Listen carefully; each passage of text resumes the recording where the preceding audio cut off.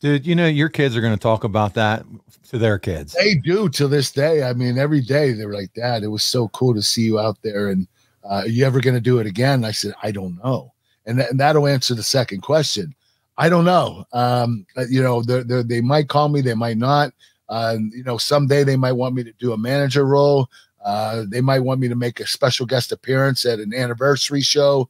It just depends. So they haven't told me anything yet, but I have such a good relationship with Triple H and the WWE that I wouldn't doubt if they're going to utilize me again.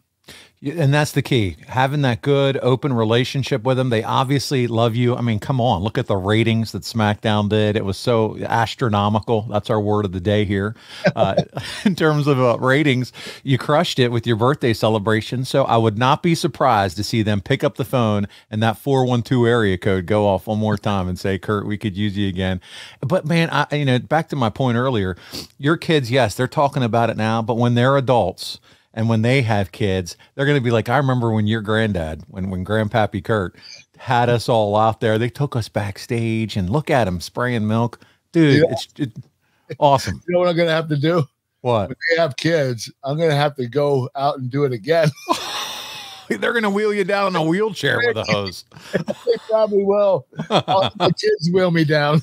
I'd like to. I mean, you're just going to have the pop voice. It's going to be awesome. So good. All right. So keep your eyes peeled. Kurt Angle, baby. He's the ratings machine. That should be a t-shirt for our show. Ratings machine, Kurt Angle. All right.